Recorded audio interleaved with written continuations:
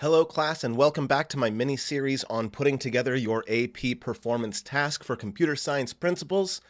Today, we're going to look at the second big requirement. The first was a list, the second is a function, so that's what we're doing today.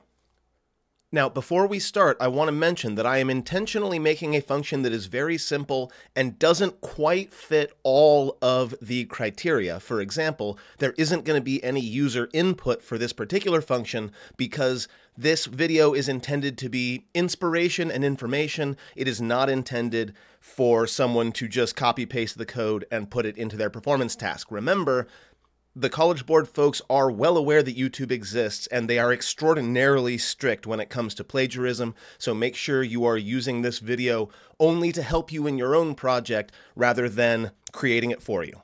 With that said, let's go ahead and move on. So as part of your performance task, you need to have one function that has three different criteria. Not every function in your program has to have these, but at least one function has to have all three. The first thing you need is a parameter of some sort, which modifies the program based on the input. The second thing you need is some sort of conditional, an if statement or an if-else statement. And finally, you need some sort of iteration, some sort of loop. Now, since we already know that we need a list as part of our performance task, again, check the previous video for that, the most efficient way of hitting all of the boxes is to make a list traversal loop that goes through the list and checks every element for some sort of criteria that you can define with a conditional. For today's demonstration, I'm going to make a very, very simple function that will pick out the state with the highest population and display both its name and its population. So I'm going to go into functions. We are going to grab a function that has a parameter.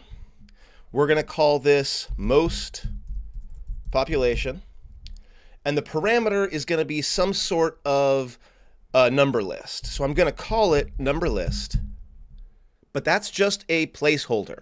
When the user calls the function, they will put their own list into these parentheses. Okay, so the first thing we're going to do is we're going to get a variable. We're going to define it. This is a local variable, so it only exists for as long as the function is running. And we're going to call it max pop for maximum population. And we're going to start it out, I would say probably at 0 would be fine. But if we want to make absolutely sure that we hit the entire list, if this was a list of other numbers, you might be able to have negatives in there. So I'm actually going to make the initial variable the first element of the number list. So whatever the number list is, remember that at least in JavaScript, in code.org, 0 is the first index.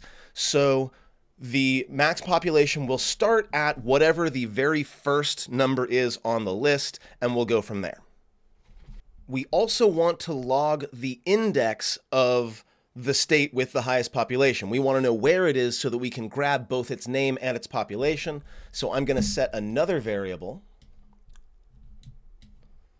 We're going to call it max index, and it's going to start at 0 because we're starting at index 0. Okay, so at the end, we're going to have the maximum population, and we're going to have the location of the maximum population so that we can pull both the name and the number. Now we're going to drop in our for loop. Now I will do an example with a while loop at some point, but for now, this is the one that folks seem to be the most comfortable with. So we're going to start with this temporary variable I, which starts at 0, right? I for index. And it's going to go up until it hits the list dot length. We're going to start at index 0. We're going to go all the way through the list. This I++ means that we're ticking up by 1 every loop. And we're checking to see if the population is the biggest. So we're going to grab our if statement. If number list bracket I, so if the value at index I is greater than the current max pop, then we want to set the max pop to number list bracket I. Essentially what this is saying is it's checking each number in the list. Is that number bigger than the current maximum? If yes, then it's going to set the maximum to the new number, and it's going to do this all the way through the list so that at the end, we're guaranteed to have the biggest number. We also want to set the max index to I, because we want to know not only what the number is, but where it is in the list. Okay? Now, that's it. It's going to go through the list, it's going to find the maximum, and it's going to tell us both what the maximum population is and where it is on the list. Now, this would be a great time for me to put in a return. Now, again, I don't necessarily want to return the maximum population. I can find that again on my own. What I need to know is where on the list it was. So I want to return max index. So before we move on, I just want to double check, does this hit all of the requirements? Do we have a parameter?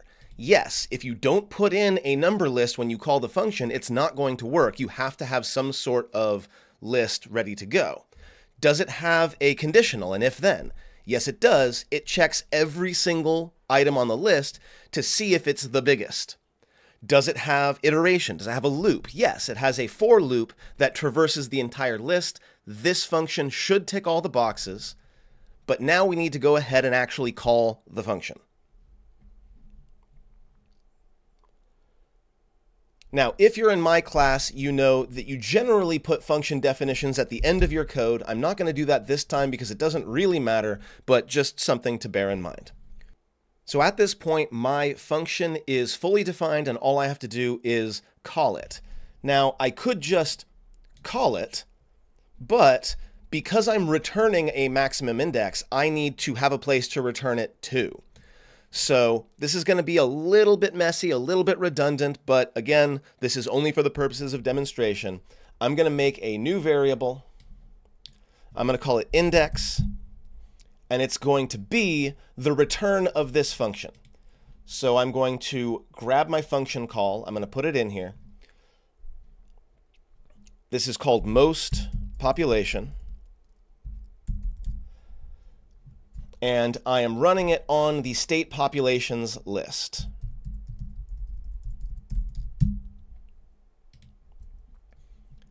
Okay? And again, the thing that it's outputting is the index, not the population itself. So we'll grab a set text, and we're going to set the text of the population output to be the state with the highest population is, and we're going to put a space, end the quotes. Then we're going to use, I think it's pronounced concatenation, where we're going to put a plus, and then we want to put the name of the state that meets that maximum index. So I'm going to say state names bracket index, not max index, because index is the variable that we're left with, right? Max index was a temporary variable inside the function. It doesn't exist anymore once the function is gone. So we've got this variable index, state names plus index, and then I'll put a plus and then a period in quotes. So now when I run this, it should say California, which makes sense. California does have the highest population. Now, what if I also wanted to put the population itself, the actual number? Well, I'm going to go into design. I'm going to make another label. We'll call this label population number.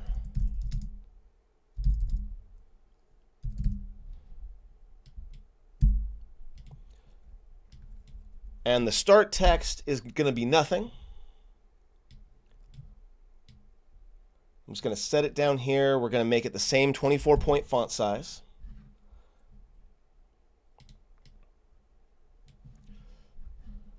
And then back to code.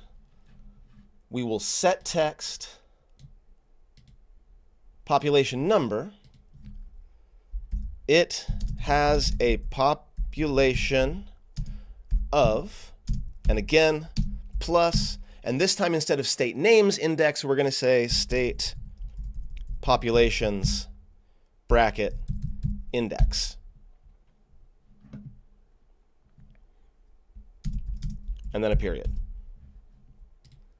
So now when we run this, we've got the highest, or the state with the highest population is California. It has a population of that many. So to recap, we have now made and called a function that has a parameter, specifically whatever number list is being provided.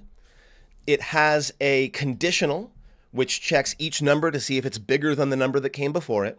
And it has a loop that goes through the entire list and checks every single number in that list. Now again, this probably isn't the best or most efficient way to make a function like this, and you're going to want to make your own, right? I made one that pulled the highest number in a list, but that is just one very, very small, narrow example of what you can do with this. So hopefully you can take what you've learned here and turn it into something that is yours. This is just an example to help get you on the right foot. If you have any specific questions, go ahead and put them in the comments. Thank you very much for watching, and I hope I'll see you next time.